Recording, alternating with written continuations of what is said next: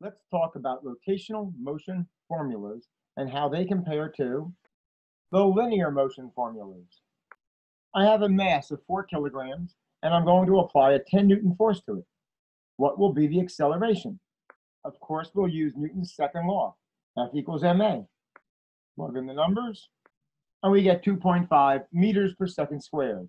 Remember, we always want to use our units. Now imagine I have this mass on a massless rod of 0.75 meters. What's going to happen? I think you can imagine it's going to rotate. It's going to travel a distance s along this arc length. Could you use your linear motion formulas to figure out that distance in a time of 0.6 seconds? We'll assume the initial velocity is 0. If not specified, then just assume it's 0. Do you remember a formula for the distance traveled if you're accelerating? Doesn't that look familiar? The initial velocity was 0. Plug in your data. The arc length is 0.45 meters. It would be the same thing if it just went straight, but because it's mounted to a pivot, it's going to curve. Can we figure out the angle that it rotated through? Could you find the average velocity from here to here? You can just say it's the distance over the time. We get 0.75 meters per second. How could you get the final velocity? We could just use this, and we'll have 1.5 meters per second. Or we could use our definition of acceleration. Plug in the numbers, and you'll still get 1.5 meters per second. Well, this is what we're familiar with, the linear motion formulas. Could we now apply our rotational motion formulas to study the same situation? We'll keep all these answers over here. Now, instead of looking for an acceleration that's linear, let's find alpha, which is the angular acceleration. Well, just like we used F equals ma, that's Newton's second law of motion, in linear terms, we'll use Newton's second law of motion in rotational terms to find alpha. The torque is a force times the distance that's perpendicular measured from the pivot. That's 10 newtons times 0.75 meters. That's 7.5 Newton meters. Now, this is the linear inertia, the mass. But in rotational problems, we have to deal with something called rotational inertia.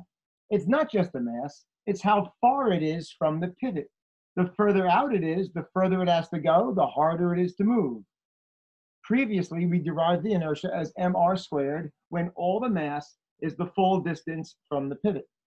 That's 4 kilograms times 0.75 meters squared, and we get 2.25 kilograms meters squared times alpha. Now we can solve for alpha. We get 3.33 repeating radians per second squared. This tells me that we're accelerating. If you accelerate it linearly, the force causes the acceleration. If you accelerate it in an angular sense, the torque causes the acceleration. Let's see how far it rotated. Just like we said distance equals 1/2 at squared, we can use the corresponding rotational formula to say theta equals 1/2 alpha t squared.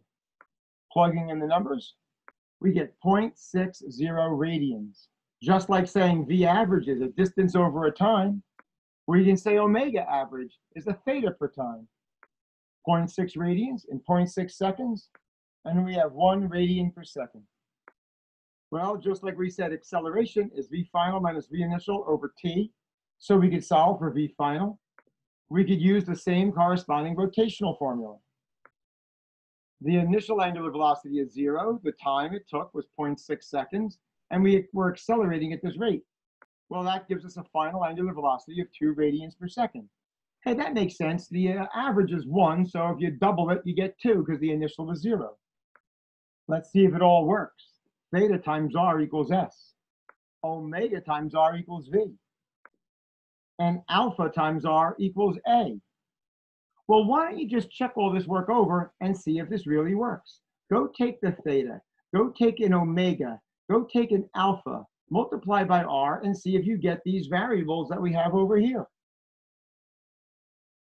It all worked.